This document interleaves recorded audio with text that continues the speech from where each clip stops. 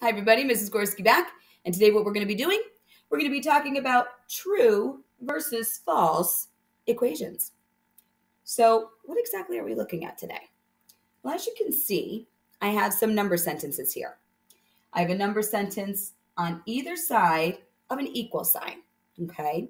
Some of them are exactly the same as a plus and a plus, but here I have a plus and a minus, and then I have a plus and a plus, okay?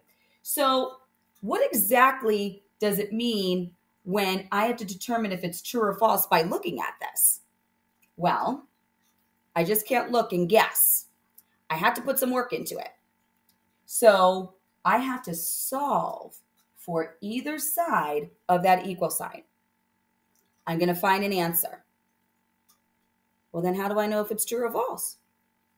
It will be true if both answers on either side of that equal sign are exactly the same. If it's false,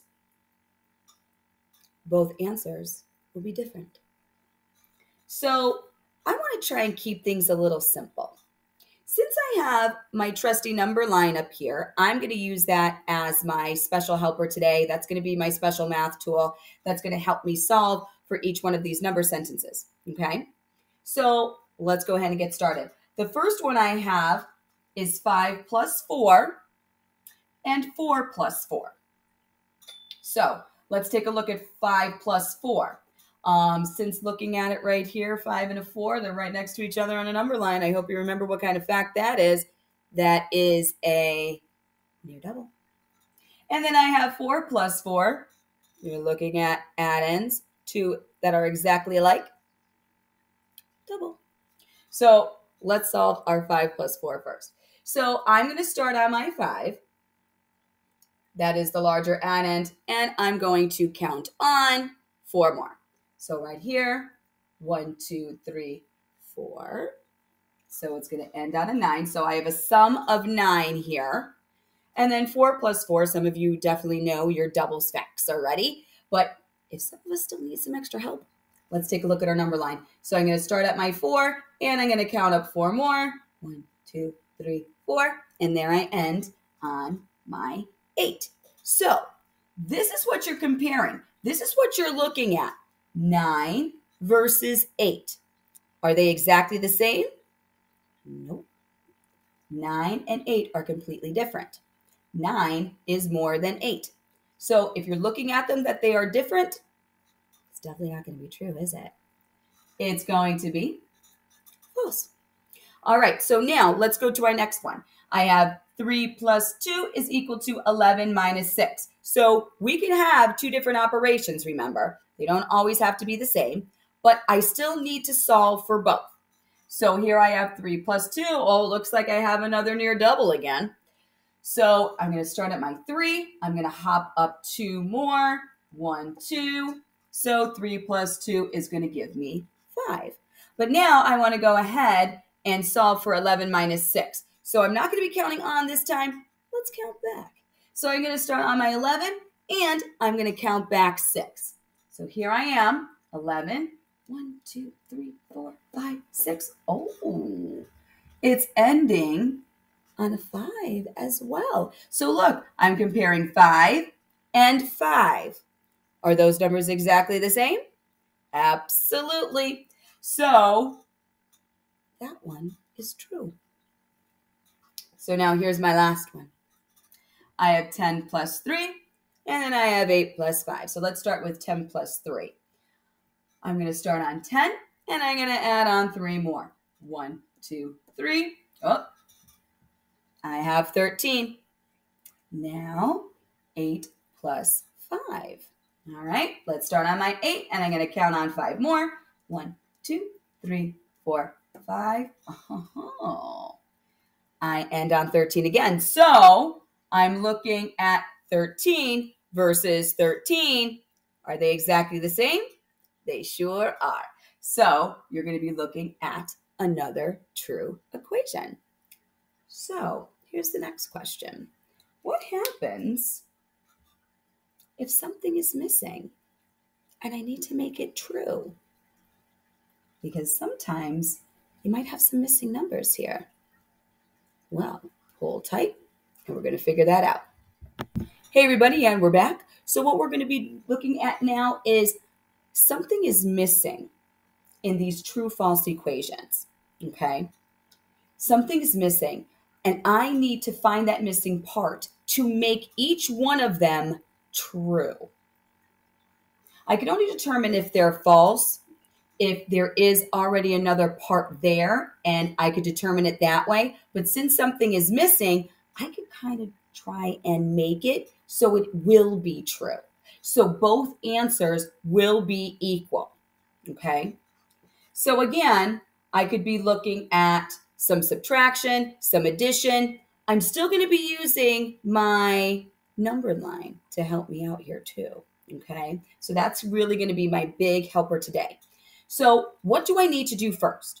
In order for me to do this, since I do have a whole number sentence that is there, I'm going to solve for that because that's going to then help me figure out what I need to put in the missing section in order to make it true.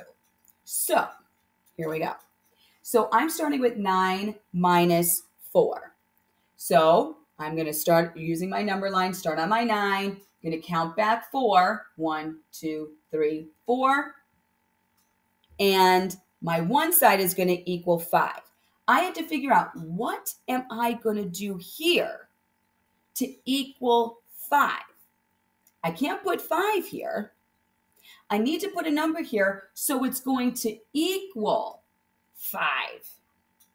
So, since I see a 6 minus, I think I'm going to start on my 6 and see how many hops I go back to end on a 5. I'm looking for a 5. So if I'm at a 6 right now, let's see, will one hop get me to 5? I got lucky. It did. So here, it's going to be 6 minus 1. That's going to get me my 5. So now you could see they're true because both answers are 5. Okay? So here we go. Now let's look at our next one. We have 3 plus 8. 8 plus 3, you could switch them around when you do addition there. So if I want to, I might want to do 8 in my brain first and then count on 3. 8, 1, 2, 3. Oh, I'm going to get to 11 here. So now, can't put 11 here. I got to figure out what am I going to put in this spot that's going to equal this number sentence to be 11? Well, let's see. With the subtraction, I was counting back. With the addition, let's count on and see. I'm going to start at my 7. Let's see how many hops is it going to take me to get to 11. All right, so 7, 1 hop, no. 2, no. 3, nope. 4, oh yeah, there's the number 11. So now I made this true because 7 plus 4, yeah, that's going to give me 11. 3 plus 8 is 11. It's true. Both sides of this equation are equal. All right, let's try one more. Okay, so we have 9 plus 3 and 6 plus what? All right, so 9 plus 3, let's figure that out. 9 and then 3 more. 1, 2, 3. So that's going to give me 12. So now I got to figure out 6 plus what? That's going to give me 12. Some of my mathematicians out there already probably know what the answer is. But for some of us that don't, let's use our number line to help us out. So 6 plus what is going to give me 12? I'm going to start on my 6. How many hops is it going to take to get to 12? Here we go. 1, 2, 3, 4, 5. There's your 6. There's your 12. So now it is true because both sides of this equation equal to 12. I figured out what that correct number is. Well, boys and girls, I hope you like our little tutorial today on true and false equations. As I say, I always encourage you to try and practice at home and have a great day. I'll be talking to y'all again soon. Bye, everyone.